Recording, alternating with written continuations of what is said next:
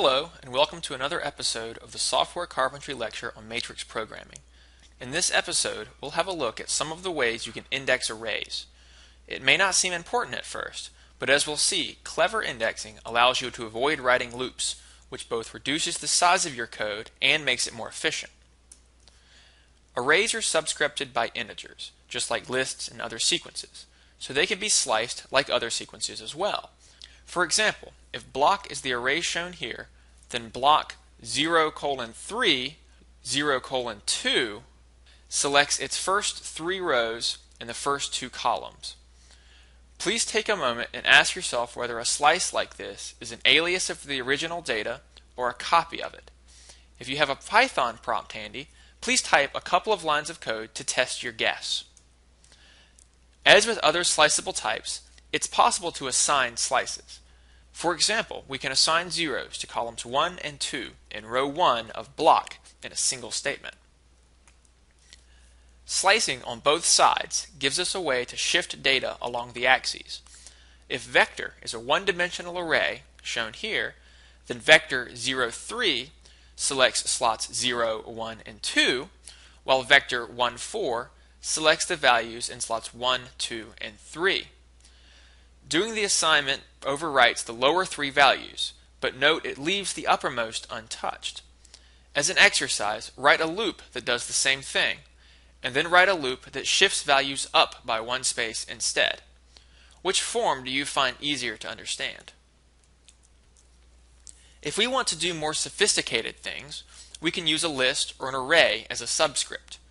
For example, here's our four-element vector again, and a list with three legal subscripts, 3, 1, and 2. The expression vector subscript gives a new array whose elements are selected from vector as you'd expect. This works in multiple dimensions as well, although the syntax and rules are not immediately obvious. For example, if we have a 2x2 matrix and subscript it with the list containing only the index 1, the result is its second row. The details are explained in the NumPy documentation. If you're going to spend any time programming with arrays, in NumPy or anything else, it's worth learning these rules so you can get the most out of the tools in your language or library. Remember, if you're looping over the elements in an array, you're probably doing the wrong thing. Let's have a look at another way to subscript. If we compare our vector's elements to the value 25, we get back a vector with true where the element passed the test and false where it didn't. As we saw in the previous episode, dtype equal bool is NumPy's way of telling us what the array element's data type is. We can use a Boolean array like this as a mask to select certain elements from our original array. Here, for example, the expression vector less than 25 gives us a vector containing only the elements that pass the test. Again, take a moment and see if you can guess whether result is a copy of the original data or an alias and why, and then test your guess. We can use a Boolean masking on the left side of assignment as well, though we have to be careful about its meaning. If we use a mask directly, elements are taken in order from the source on the right and assigned to elements corresponding to true values in the mask. The put mask function works slightly differently. It pulls values corresponding to trues in the mask from the source and pushes them into corresponding slots in the destination. In both cases, only locations corresponding to true values in the mask are affected. It's what happens at the source that changes. Operators like less than and equals work the way you would expect with arrays, but there is one trick.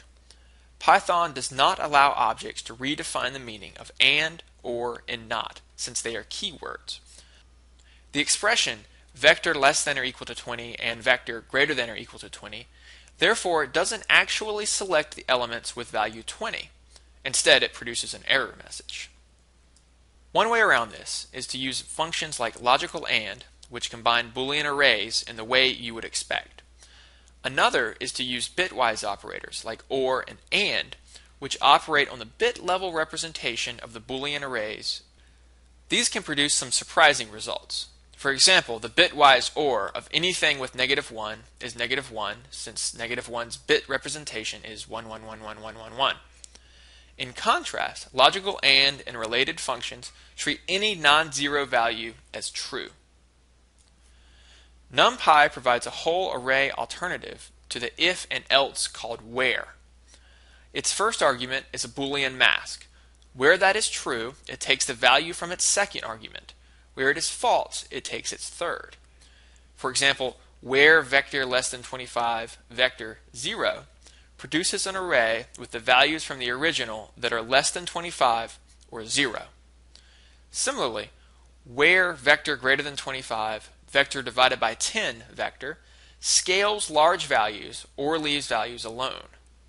As an exercise, have a look at what the choose and select functions do, and try to think of cases where you would use them. And once again, remember, if you're writing loops over arrays, you're probably doing something wrong.